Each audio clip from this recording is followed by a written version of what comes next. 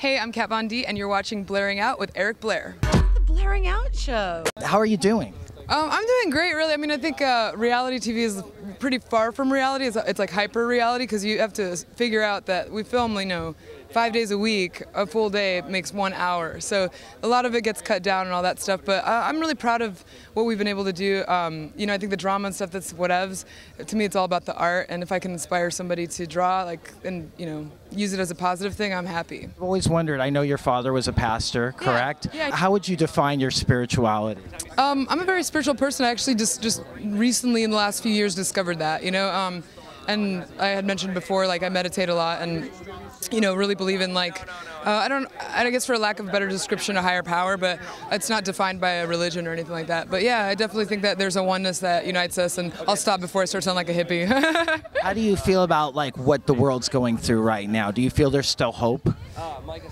All hope is never lost. I think that for me, I'm a really sensitive person, and it's hard sometimes to, I guess, not get defeated by the condition of the world. But then you meet people like Tony and other people that there's a lot of goodness there, and it reminds you that there is hope. Tattooing isn't just an art. Do you believe it's a lifestyle? Yeah, tattooing is definitely a lifestyle, and I also think it's not just a tattoo. It's something that connects you on a far more intimate level. So to me, it's very special.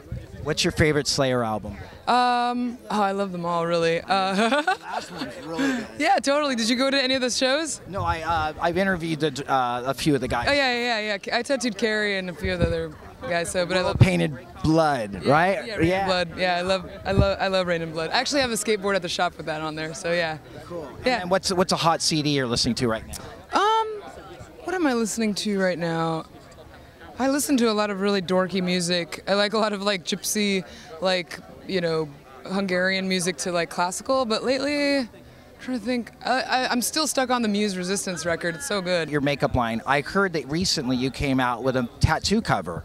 I mean, we've been creating this makeup line for quite some time, and then I just thought it would be cool to make a tattoo concealer. And at first, it was just something that tied in with the tattoo industry, but now we've realized that the formula is so great, it works for everything. So. How would you define the word love? Oh man. Love is everything. It's that is the higher power.